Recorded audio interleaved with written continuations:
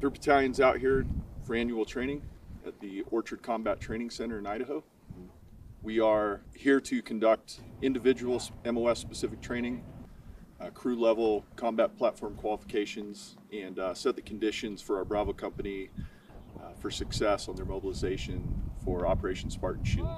The training environment gives us the infrastructure and the range support to be able to shoot combat platforms such as our M1A2 SEP version 2s, our M2A3 Bradleys, 120mm mortars, sniper ranges for our sniper rifles, and as well as our scout platoon.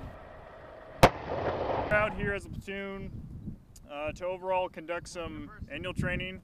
Our big focus today though was successive bounding, and our main focus though was to kind of get the infantrymen into knowing why we do it. That's a huge factor we kind of want to know.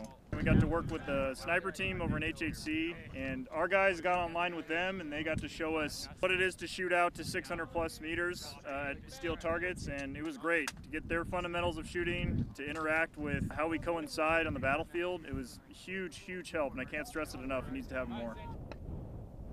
As we approach annual training, some of the things that we emphasize, at the command level, number 1 is safety overall.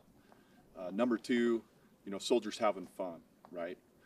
We can have fun, do the right things while we're out here developing MOS specific skill sets, translating that into teamwork beyond the individual into the crew and section level, and creating that camaraderie across the force as we move forward into the training readiness cycle to meet our mission.